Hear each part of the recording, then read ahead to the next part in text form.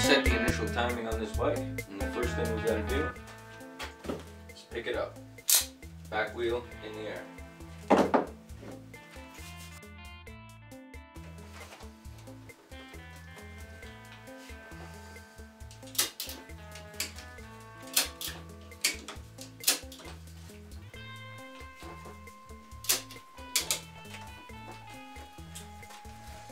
Alright, that's going to work just nicely. Next thing we want to do is put the side stand up. I've got the good old 3/16 drill bit here. We're going to pop these rivets off this timing cover.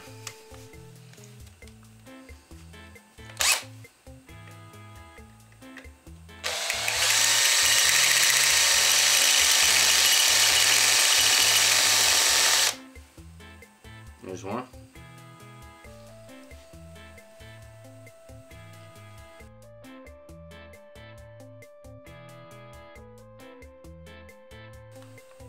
There's two.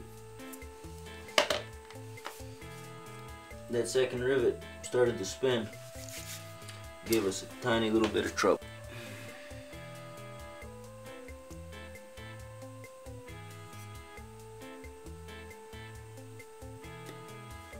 Here she comes.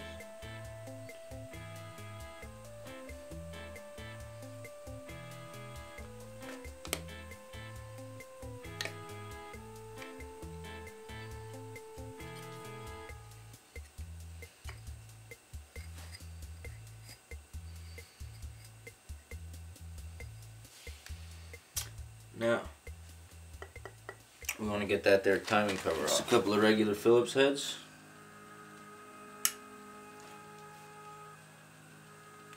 Should be torqued on very lightly. That one is really light. I don't know if I like that.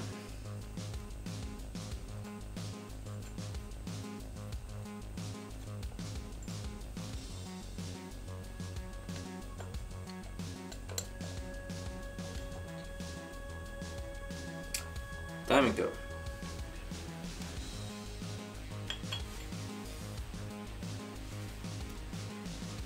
This exposes the cam sensor.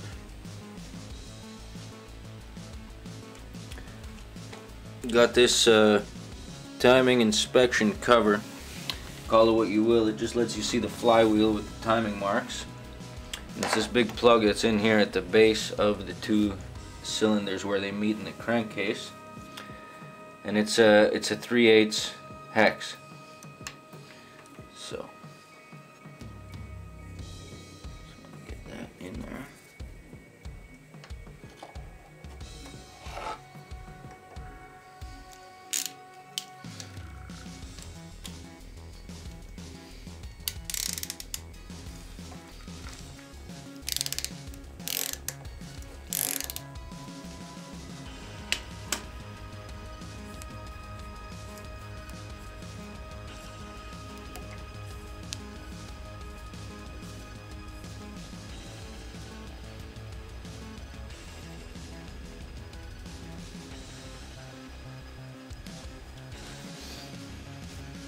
And now we've got everything open.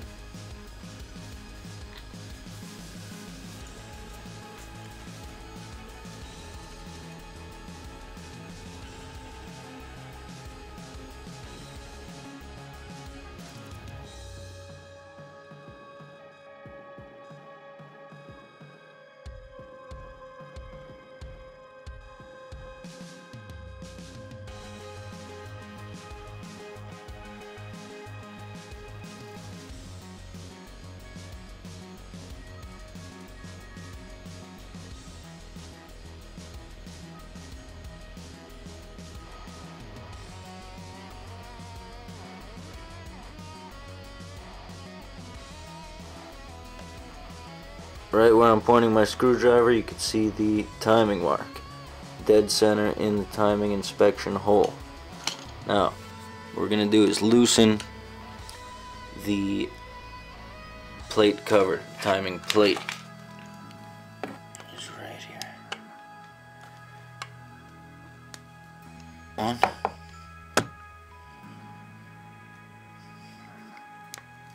2. Now, this thing is all the way advanced for some reason.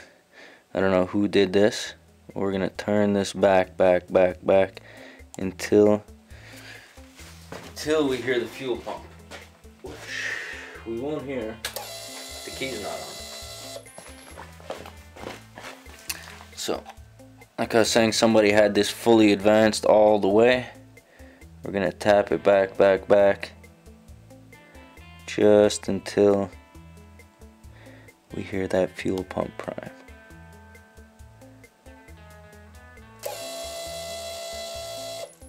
That's it right there.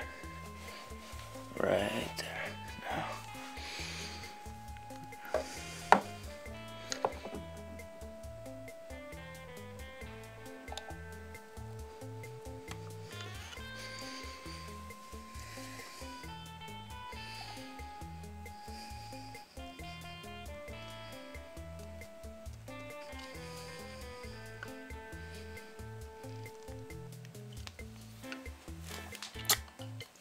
Okay. Well, that's exciting because the bike was running like crap. I just bought this bike and it seems like that was a very big adjustment we just did. Let's see if that doesn't make this bike run right. It's still hanging in the air. We just made that timing adjustment. ECM spot should be connected here.